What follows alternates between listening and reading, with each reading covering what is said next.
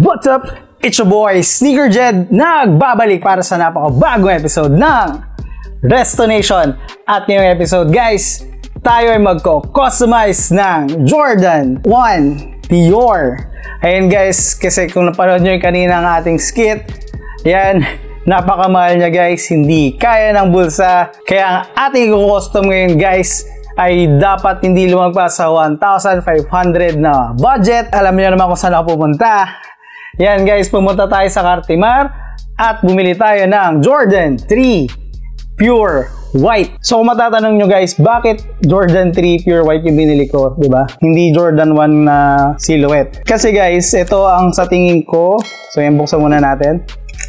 Sa tingin ko, ang pinaka malapit na material sa ginamit doon sa Jordan 1 DIor. Makita nyo naman guys, clear blue soles. Yan guys, pares sa DIor. So, pwede natin siya lagyan ng logo dyan. So yun. Tapos madali siyang i-customize kasi white na siya. So yun guys, aside from this one na nabili ko ng 1,200, yan, 1,300 talaga siya. Pero tinawaran natin si ate, kaya naging 1,200.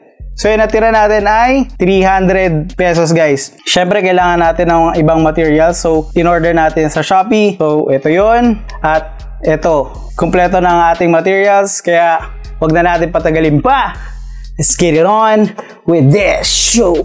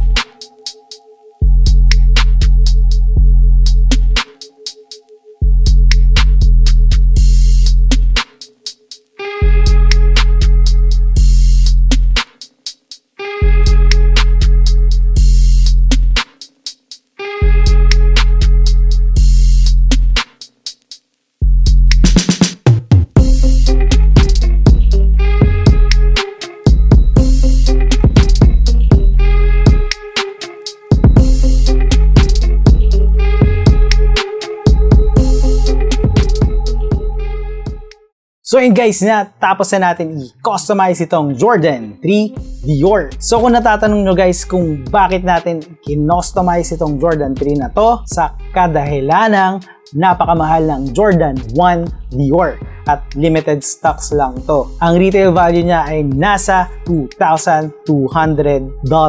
Tama guys, $2,200 siya. Retail pa lang yun. Ang resale value niya ay umaabot sa tumataginting na 1 million pesos. So yun guys, kaya binabansagan ng Jordan 1 DIor ng walking house and lot. Kaya kung may makasalubong kayo sa kalsada na may suot ng Jordan 1 DIor, saluduhan nyo na lang guys kasi meron silang suot na house and lot. Ganun siya kamahal guys. Kaya ang layunin natin sa ating episode ngayon guys ay within the 1,500 na budget. So yun guys, kaya bumili tayo ng ganitong sapatos. Kaya paumanhin sa mga viewers natin dyan na medyo sensitive sa mga fake goods, lalo na sa mga Jordan na fake. Yun guys, ako rin naman medyo aloof na ako dyan sa mga Jordan na fakes na yan. Pero sa ating episode ngayon, targeted natin ang 1,500 na budget. Napaka-tight na budget lang yung 1,500. Kaya bumili tayo ng fake shoes. Kaya paumanhin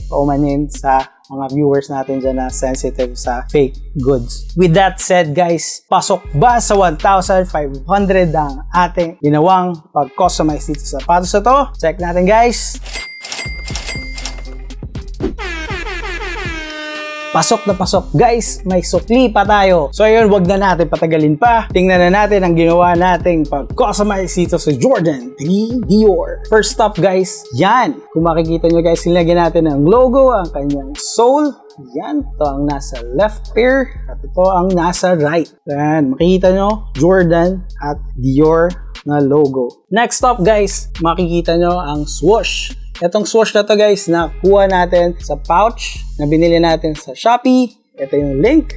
Yan. Yun, kinat lang natin siya at dinagyan ng border line. So yun guys, shoutout sa aking butihing asawa. Siya nagpatuloy magtahi nito kasi yan, medyo malaki yung ating kamay kaya hindi natin masyado pulido yung gawa nung pagtahi. Yan. So siya yan. Next up, ang ating ginawa, kinostomize natin itong back tab. Lagyan natin ng DIor para may personality yung sapatos. So dito sa kabila ay may Jordan Air.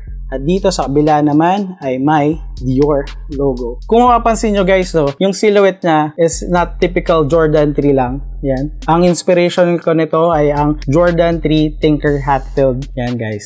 Kaya siya may swoosh at may logo dito. Sa Tinker kasi nakalagay Nike. Kaya yan, kinuha ko tong DIor logo dun sa pouch. Sayang kasi ako kasi hindi sa itapon, linagay ko lang siya dyan. So yun, maganda naman kanyang outcome. Good style dyan. Next stop guys, syempre, pinalitan natin siya ng lace. Yan, para sumakto dun sa Jordan 1 DIor. Ito guys, galing sa Jordan 1 AJKO na re-restore din natin. Kaya panoorin nyo ang ating mga susunod na episodes. Malapit na yan guys. Kaya i-hit nyo yung bell button para ma-notify kayo ng ating latest uploads. Ayun guys, next up, syempre linagyan natin siya ng silver aglets. Yan, para pasok na pasok talaga ang ating pag-customize. At syempre, di mawawala ang ating repaint yan. Repaint natin ng gray. Tapos, linagyan din natin repaint din natin ng dark gray yung kanyang mga stitches. Kaya nung sa Jordan 1 Dior. So yun guys, sana nagustuhan nyo ang ating episode ngayong araw.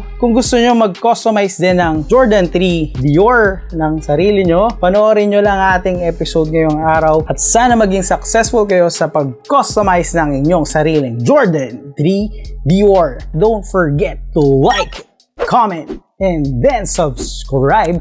I-hit nyo na rin ang bell para ma-notify kayo ng ating latest uploads. Hanggang dito na lang guys. See you on the next episode. I'm out. Kaya, shoo!